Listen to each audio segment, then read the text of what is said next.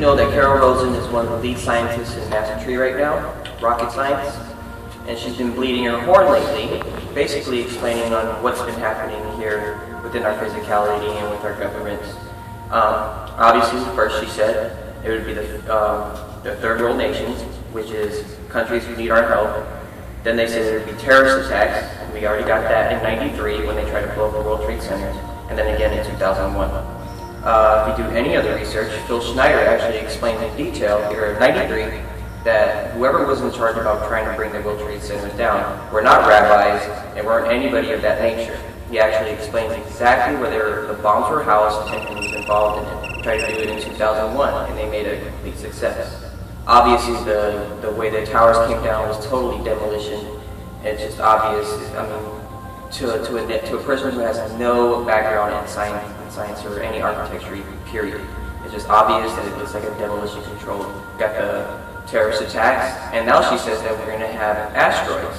You've seen the asteroid that came in Russia, scared the shit out of everybody. Then you had one just a couple of days ago, and that's in Florida. Kind of got people wondering what's going on. Now, the last part, obviously, she said, was the alien threat. Whether it's a real alien threat, whether it's a fake alien invasion, doesn't matter. What we need to know and what we need to understand is that building yourself consciously and spiritually is the only way you're going to be able to tell who's who. Again, just either being in their proximity or whether they're being around, even on TV. You can tell just by somebody's vibration if you're watching them on TV, it carries. So it's very, very important to center yourself with as much love as possible.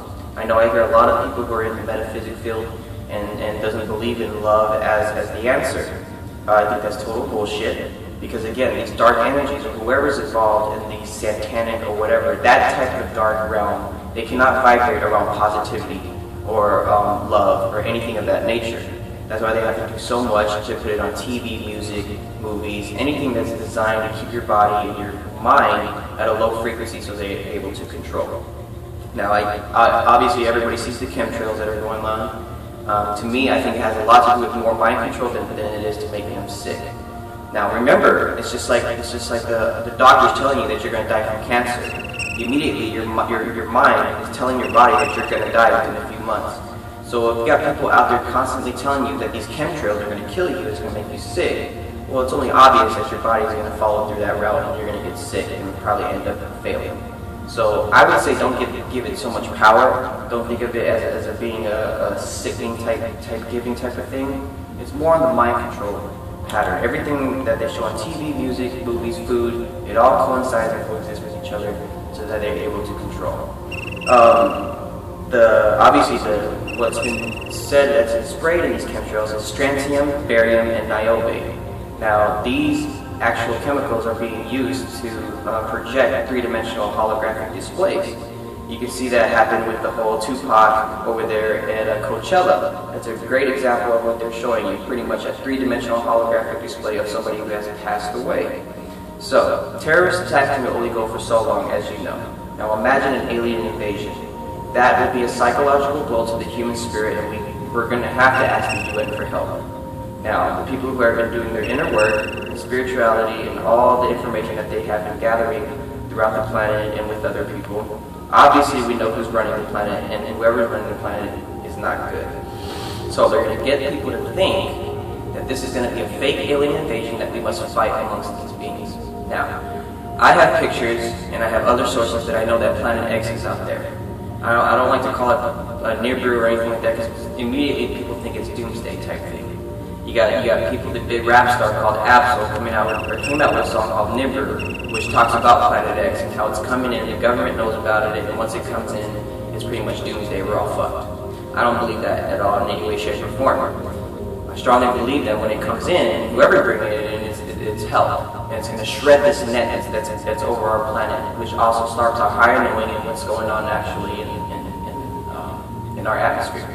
The whole shooting, the murder cases and all that stuff, you got to understand these things are put out there to de-stimulate your mind and your heart.